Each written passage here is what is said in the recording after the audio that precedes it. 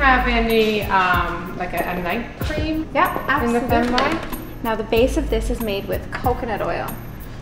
I decided to open up this boutique about a year ago because I think that a lot of people are looking for natural solutions, especially when it comes to beauty, to our body, to looking after ourselves. Olivier carries all kinds of soaps, some that are fabulous for your face, some that are amazing for your body, full skincare line, so toners, day creams, night creams, makeup removers.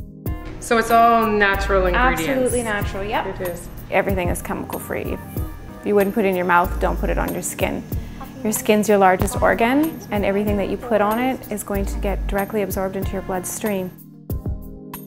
Moving from Toronto to Kitchener-Waterloo was certainly a big shift because we are still a smaller community, but we're very intelligent, we're very clean, and we're very community focused. It's a great place to do business because there's so much demand here right now for some of those big city items that you sort of attribute to Toronto, and the average income is slightly higher than the national average.